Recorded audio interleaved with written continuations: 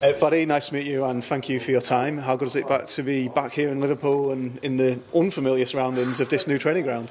Yes, thank you. Now I'm just watching around. It's a fantastic building here. It's first time here, and I think these facilities are great. You know, it's completely different than it was at Melwood. It's bigger and it's really nice. I am jealous a little bit. just speaking there about Melwood, take us back to your first day going into Melwood. What was it like? What are your memories? And who was it that maybe impressed you on the pitch that first training session? Well, the pitch was great, but what surprised me a little bit, that was the building. You know, the dressing room, they was like simple. Old-fashioned, you know. We had only the 3 bars, you know, no swimming pool, nothing, you know, nothing modern like these days. So it was quite. I was quite surprised. It was like old-fashioned, you know, dressing rooms and everything. And was that first training session? Just take us back to that, and what were your thoughts like when you're alongside some of these players that maybe you knew about but you hadn't played with before? And was the intensity of the session anything that took you by surprise? Yeah, no, of course I was a little bit nervous because it's always when you arrive to a new club, you go for the first session, and around you suddenly it's Michael Owen, Robbie Fowler, Jamie Redknapp, all this, you know, type of the world-class players, and you don't know, you know, if you be good enough with them, and you know how they take you in the team. So yeah, it was. But I was looking forward to play with these guys. So I was nervous on one side, but on the other side, I was confident I can be okay with them. And are you nervous to be back at Anfield playing tomorrow? What have you played recently? I know, how rusty are you?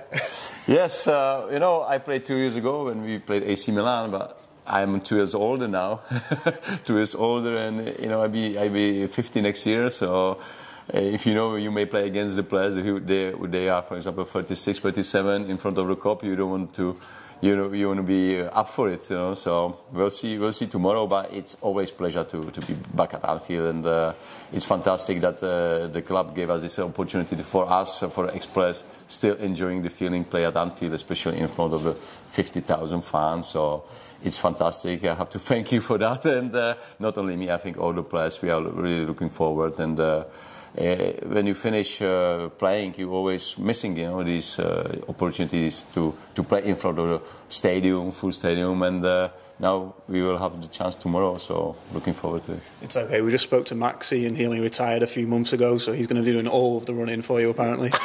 I hope so. I hope so. I was just. I met yesterday Aldo, John Aldrich, and John Barnes, and they be our coaches. I said, hey guys, 15-20 minutes for me, it's good. At the end, when everyone is tired, then let me go. It wouldn't be possible for me to speak to you tonight without mentioning that famous word, Istanbul. And if you could just take us back to that night, and also if you can clear up the story of you going into Taksim Square after the game and celebrating with the fans. Oh, well, Istanbul, what do you want to say? I said many times everything. For me, it was the last game for Liverpool. That's what is my memory, and I wanted to do well. I wanted to say thank you to the fans with some performances. Of course, I knew I will not start the game. But when after 20 minutes Harry Kewell got injured, then when I was used as his first sub, I was surprised a little bit. But then I said to myself, "Hey, Vladdy, what an opportunity! You know, you played Champions League final, last game for Liverpool. Let's show you that you are a good player." And of course, at halftime, maybe we are feeling down. You know, we are disappointed. But the second half, we turn around the things. Benitez did a good job, a great job at the halftime. I think he changed the team. We played different shape, and we put Didi Hamann playing on Kaka, and suddenly we starting to play well. Stevie G scored his header. I scored. I knew when I scored, it was 3-2. That it's like, you know, it's momentum for us, and we're going to score the third one. But scored 3 goals against a big side of AC Milan in 6 minutes. It was something special. It was a little bit miracle, as we say, the miracle of Istanbul. But then it was fight until the end. You know, extra time they were going hard on us. They didn't want to go into the penalties. AC Milan players, they knew they have a chance to beat us maybe. And Jerzy Dudek made a fantastic save against Shevchenko. And when he made this save, I said, oh, the cup will be ours. He will win this cup, that's for sure. And on penalties, it's sometimes lottery, but Jerzy again did great job. And AC Milan players missed 3. I scored 1. And I knew if Shevchenko scores, then Stevie G hopefully will score his penalty, but didn't need it. Shevchenko missed his penalty, and we won the cup.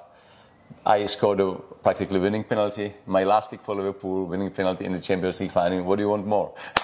For me, it was special, and that's why I remember if someone remind me the World Istanbul 2005. Of course, big win for Liverpool, for our team, but big win for myself as well. And you spoke about Steven Gerrard there. How much you're looking forward to playing with him, and how good is he still now? Yeah, well, every Legends game he shows his class, and we'll see how fit is he now. I don't know if he's still fit enough, but I think he will be fine. And he's even in these games he's still leader for us, and he's an important player. Even I know it's an exhibition game, but at Anfield we always want to win.